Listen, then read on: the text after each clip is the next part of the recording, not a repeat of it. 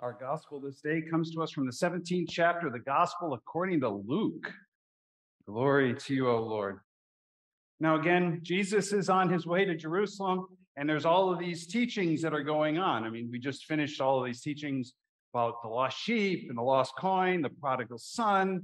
There's all these teachings on life and stewardship when you deal with the manager, whether he was a faithful manager or not. And then the story of the rich man and Lazarus. And here, he responds to a question of his disciples. Actually, a demand would be a better way to put it. The apostles said to the Lord, "Increase our faith." The Lord replied, "If you had faith the size of a mustard seed, you could say to this mulberry tree, 'Be uprooted and planted in the sea,' and it would obey you. Who among you would say to your slave who has just come in from plowing or tending sheep in the field, 'Come here at once and take your place at the table'? Would you rather not say to him, 'Prepare supper for me, put on your apron and serve me while I eat and drink, later you may eat and drink'? Do you thank the slave for doing what was commanded? So you also, when you have done all that you were ordered to do, say, 'We are worthless slaves. We have done only what we ought to have done.'" The gospel of our Lord.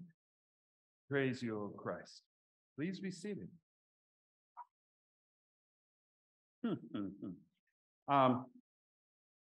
Yeah, that's a fun one we're going to play with a little bit. But in honor of this Blessing of the Animals Sunday, I discovered a few things. You know, as always, I keep learning about different things. A number of people, there was a lot of people, especially during the pandemic, that invested in having pets. While you were home, they had pets and everything else like that. And some people realized that the cost of some animals was a bit high. And the recommendation now, after 2 years of experience, is if you need a pet and you're worried about money, get a bird. It's just a little cheaper. Some, I've noticed, like to dress their animals up, especially for Halloween and stuff like that. I tried that once with one of my cats. I put a flannel shirt on him. The amazing thing is I turned him into a platypus.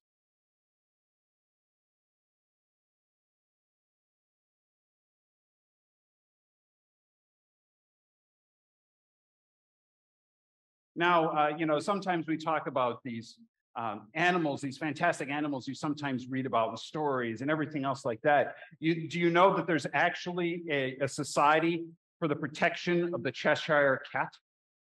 Yeah. It seems that it's a vanishing breed. If you don't get it, go watch Alice in Wonderland. Okay. And one that I discovered that was around, that's a story from around here that I found very interesting talking to some people. That, I always wondered, kind of like when it got dark, how did people get around? How did people get around? And I found out that cowboys would take a lantern and hang it from their saddle so they could see where they're going. It was the first example of satellite navigation.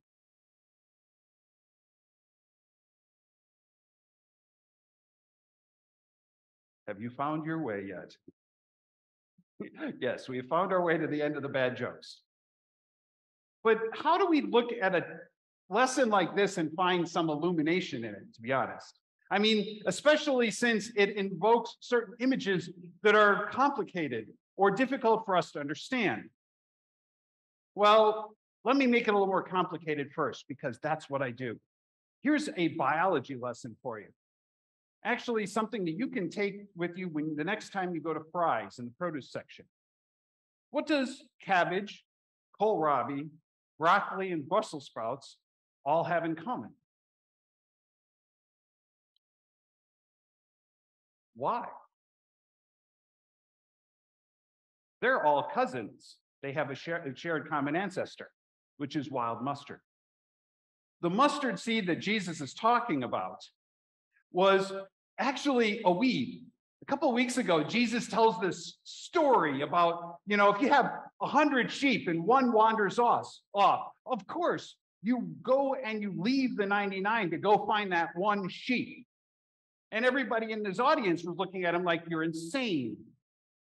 You don't leave 99 sheep to find one, because when you come back, you might have 50 left. And you definitely don't go and tell everyone about the fact that, look, I left all my 99 sheep and I found this one. Look, I was stupid and I got away with it. Well, the people at the time, hearing Jesus talk about, you need to have faith like a mustard seed,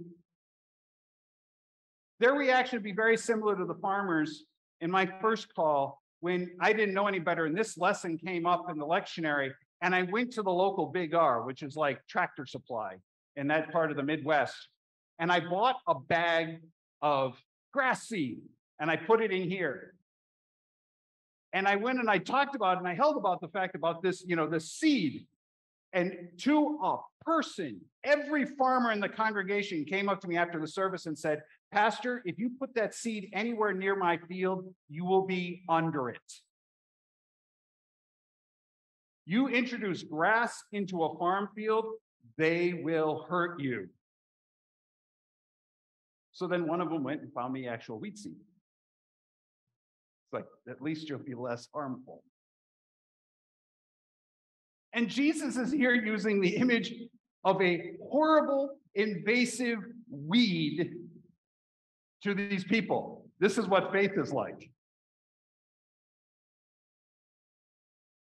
Confused yet? Much less than you add on the end of it where it talks about, well, if we're only supposed to do what we ought, that's all we're supposed to do. We're slaves. There's an image that most of us don't like to deal with. Well, let's stop and think about it. Wild mustard is wild mustard. It does what it does. Why? That's what it does. People thought kudzu was a great idea in many parts of the country.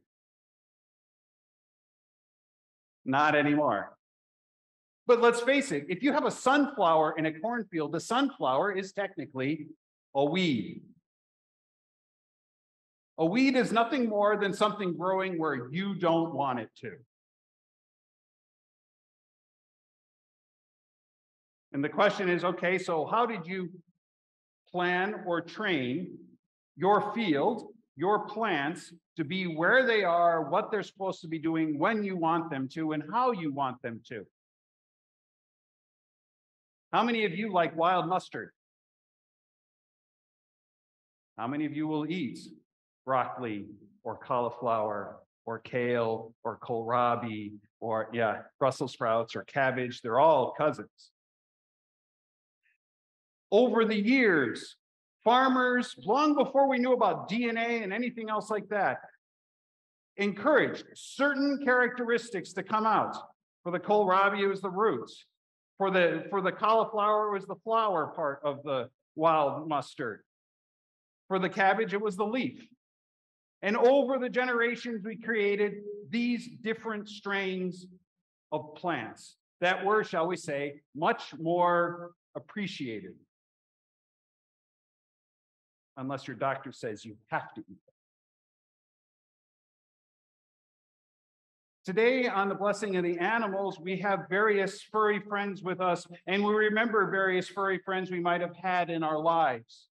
And if you stop and think about it, the common house cat and the dog basically have common cousins. They have, for all the cats, they have a wild cat somewhere in the background. For all the dogs, there's a wolf somewhere in the background. And so, yes, just like cabbage and kohlrabi and cauliflower are cousins, so is the dachshund, the poodle, the chihuahua, and the Great Dane. Different characteristics were bred in over time for different reasons. You wanted your terriers to take care of your rats. Your dachshunds went into holes to chase things. Your German shepherds and your pit bulls were for protection. Your labradoodles were for whatever. Retrievers and other animals. We worked on certain characteristics, and some of them, let's be honest, we've done such a good job emphasizing certain characteristics, it's not necessarily to the benefit of the animal. Pugs have now been bred to the point where many of them have difficulty breathing. But we had certain characteristics that we trained in them, that we looked for in them. So is it any wonder when some of these dogs that for centuries, if not almost millennia, have been trained to be attack animals, when they snap, they bite something. They've only done what they ought. We also have had experiences of just how they were raised by their immediate families. Some of you have rescue dogs. And some of you have shared with me times where, especially for some strange reason, the presence of a male or the voice of a male makes them skittish or react. And the normal response that I'm told is that must mean that somewhere in their past, they were mistreated. They only did what they were trained. Now, cats, I don't know what the heck we've done with cats. Honestly, I think cats, we haven't bred them for certain characteristics. I think they're working on us.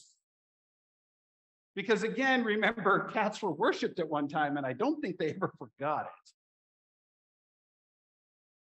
But we look to certain animals, we look to certain breeds, we look to certain things for certain outcomes. You know, if you're going to go duck hunting, you want a retriever. For some people, you want a pointer. If you're going to go racing, you find a dachshund. Dalmatian, sorry, wrong breed. That would be kind of funny, though, to have dachshund races. I'm sure they have them. You know, it'd be like a corgi race. You know, here we are in the 20th minute of the first lap of the corgi race. You know, they've made it 100 feet, you know. But we look to certain things out of certain experiences, out of certain trainings, out of certain expressions we've worked on. We look for that in our animals. We've done it to our plants. What about us? How are we being shaped and formed? What characteristics and expressions are we encouraging or discouraging? What traits and characteristics are we bringing negativity to suppress? Which ones do we elevate and extol? How do we condition ourselves? How do we train ourselves and train others? I find it interesting that in this time, in this gospel, it says the apostles ask, not the disciples. Disciple means students. Disciple is the root for discipline. Apostle means sent one. The apostle is supposed to go out and proclaim and encourage and develop. Why is Jesus telling his apostles this story? Is it to remind us to be careful of what we do and who we are? How we treat one another? Because that's the seed we're going to tend. That's the characteristic we're going to encourage. That's the trait we're going to either build up or break down. How are we acting when we are sent out from here? And what are we doing in the world? And it starts with being a disciple first. Paying attention to what we are and who we are. It's often been said you can tell a lot about a person by how they treat their animals, right? It's also been said that you can tell a lot about a person by how they treat a server at a restaurant, or someone that is perceived to be at a different station of life or position.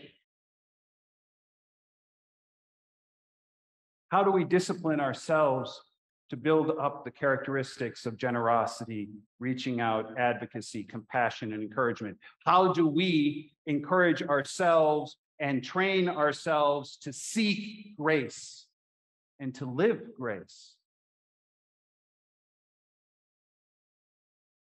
Because when we sent out from this place, that's what the world needs. It doesn't need someone else pushing and nagging and yanking and criticizing. This is a world that needs more reconciliation and healing, kindness, mercy, justice for all, love. And this is what Christ does to us, for us, and with us. These are the characteristics that he seeks to inculcate in us. This is how people will know you are my disciple, if you have love for one another. So may you be attentive to the life you are, to the seed of faith that is growing within you. May you be careful how you nurture it and the seeds of faith in others around you. May you seek to grow in faith, hope, love, grow in grace. And may you encourage that in others as well. And remember, God loves you, and so do I. Amen.